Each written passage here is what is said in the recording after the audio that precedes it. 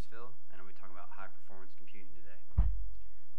High-performance computing clusters are characterized by many cores and processors. They use lots of memory, they have high-speed networking, and they have large data stores. And this is all shared across multiple rack-mounted servers. And this article describes a simple stack that could be the starting point for your own HPC cluster.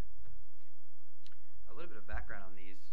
High-performance computing has been well known as a method for government labs or universities to push the limits of science. I know everyone's trying to use like the biggest, best computer to create the answer to the universe. But this has become a tool for creating products and content, solving problems, and optimizing processes.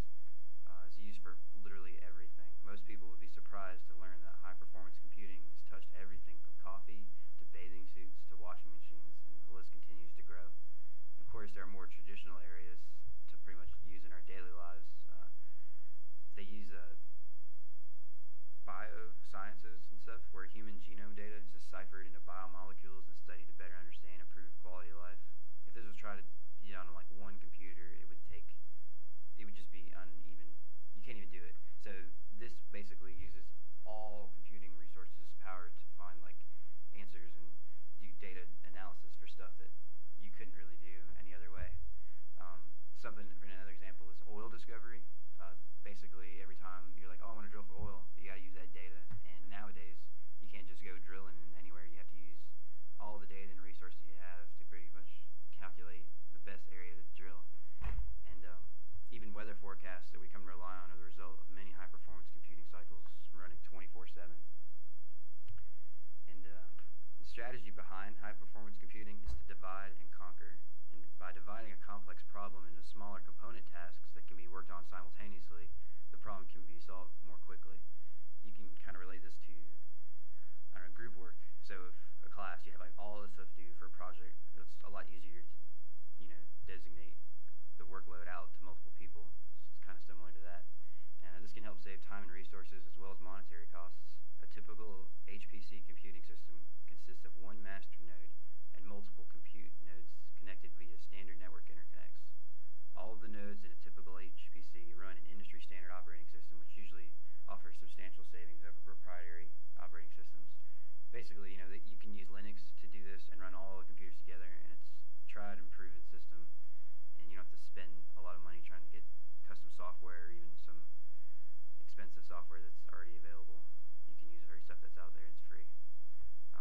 The master node of this cluster acts as a server for the network file system, job scheduling, security, and acting as a gateway to end users. And this master node assigns each of the compute nodes with one or more tasks to perform as the larger task is broken into subfunctions. As a gateway, the master node allows users to gain access to the compute nodes. So as you can see from this diagram, a user basically is like, I want to do A. Well, the master node gets that signal and that request, then figures out which computer it wants to, or which of the other nodes it wants to work with, sends that task through the network switch to the other node. That node completes its task, gives back the appropriate data to the network switch, and then passes on to the master node, which is then passed on to the user. It's pretty cool stuff. User programs that run on a cluster are called jobs, and they are typically managed through a queuing system for optimal utilization of all available resources. The cool thing about these nodes are they just sit there. You know what I mean? Like that they're doing their jobs, but they don't have to have a keyboard or a mouse or video card or monitor. So you can basically streamline and use the best quality components to make your best processor and your best computer with the little money as possible. And basically access to all these client nodes is provided via remote connections through that master node.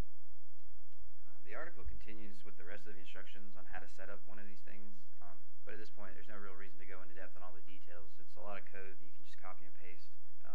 The link in the details, the comments below, and you'll be able to read more about it.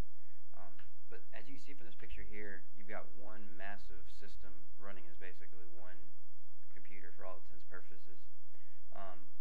You can see now this basically has the equivalent of 280 gigabytes of RAM and 136 processors, and that's really awesome. I mean, I can't really imagine many problems that you would have that you would not be able to work through having some kind of workstation or access to power like this. The article here uses this spec sheet, but it just seemed kind of confusing for the average user. So I just want a little detail on a smaller setup. Here's a view could see if you were actually working with one of these things. Once it was all completely set up, you could see the number of nodes here over here, and then you got your head nodes,